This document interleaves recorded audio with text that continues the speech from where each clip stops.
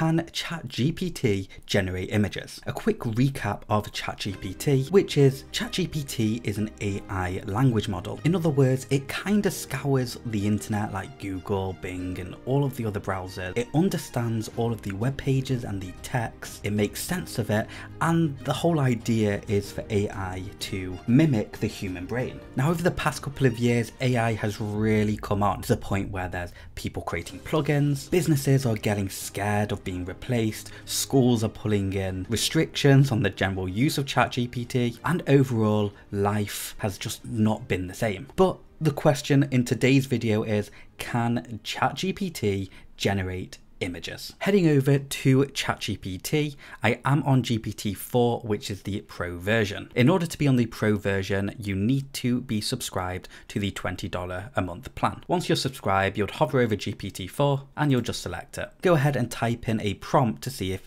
ChatGPT will generate images. So I've asked it, generate an image of a dog in the garden. And unfortunately, ChatGPT cannot generate images directly. But does that actually mean they can't generate images? Because it says directly. Let's try and find a way to generate these images. If we go into settings and beta, and then beta features, you'll see an option called plugins. Go ahead and toggle that so it's green. Create a new chat and click on this little icon here. If you scroll down, you can click on plugin store, and now these are all of the plugins relating to ChatGPT. A plugin is a box of done-for-you code that you can plug into ChatGPT and it will do specific tasks for you.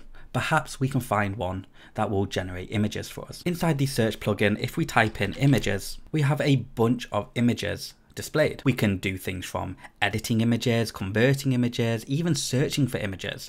And here we can see one called MixerBoxImageGen.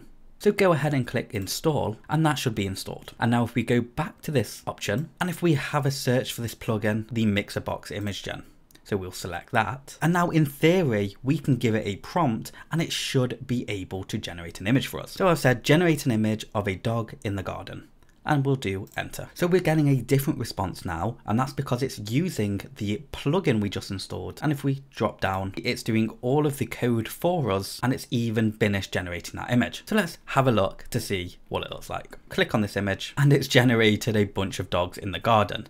Now, I'll be honest, this isn't the best demonstration of AI images, but I guess the answer to can we generate images in ChatGPT is a kind of yes. Now I'm going to show you a much more efficient and easier way of generating images, especially at scale, using automation. In just a second, you're going to learn how to quickly build a done-for-you automation system utilizing no code at all. If you want further training on automation and automating your business assets, head over to brainyautomations.com, where I teach tons of this training and hold your virtual hand. We're going to be using a software called Zapier. So go ahead and grab yourself a subscription to Zapier because this is life-changing software. We're going to head over to create a Zap. For the trigger, we're going to use Google Sheets. Now we're going to select an event and we want it to be new or updated spreadsheet and do continue. We now need to connect our account and that's been connected.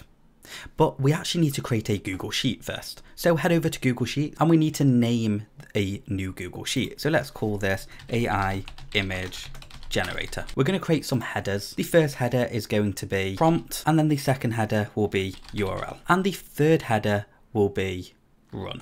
Now we're going to give Google Sheets a quick prompt. So we're going to say a dog sitting in a garden. Now we're going to head back over to Zapier, click spreadsheet and select AI image generator. The worksheet and the trigger column is going to be run, and we'll do continue. So now if we test the trigger, it's brought in all of that data for us and you can see our prompt here. So we'll do continue, and now we're going to connect OpenAI. We're going to select an event and click generate image. Inside the prompt, we're going to select it, and now we can select the prompt that we put into Google Sheets, which is this one here. We can even say how many variations of the image we want generating. I'm just going to leave it to 1 right now, but you can actually generate up to 10 images. We'll change the size to 1024 by 1024 and do continue. If we test the step, it's generated a URL for us. So if we copy this and go to it, we have a dog sitting in the garden. But we actually want to update the Google Sheet document with this URL so we can download it later. So if we click on add a step, we'll type in Google Sheets again, the event, and this is going to be update spreadsheet row. Continue, continue.